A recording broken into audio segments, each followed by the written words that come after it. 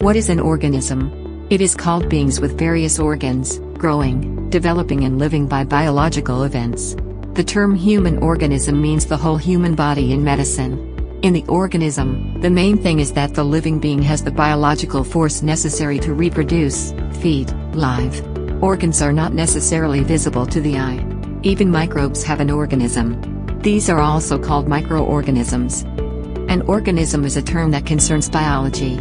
Generally approved recognition-oriented biology considers the organism to be the simplest protoplasm capable of sustaining vital activities such as reproduction, growth, metabolism, response to excitations, and adaptation. Organization is also a touchstone for the active organism. When they are not integrated into each other in such a way as to bring the whole into the body, different parts of the organism are confused, but they do not refer to anything foreign from inanimate matter.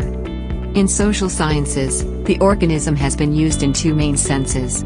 The first is a direct exercise of its biological meaning, people as individuals and humanity as species.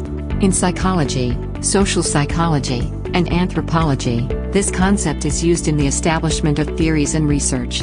For example, K. Jung explained the development of personality. In the first place, there is a biological organism that came to Earth from the previous generation.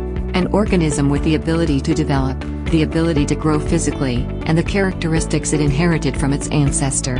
Although it sits on animal characteristics, this organism also includes the basic structure and functions that will bring about what is called the human personality. Organism.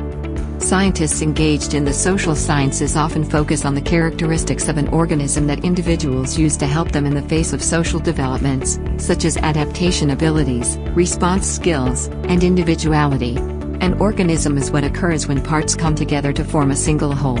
In this whole, we evaluate the meaning of cells, organs and systems such as circulation, nerves, which are formed by organs, only in the form of the importance they carry in the life of the organism as a whole.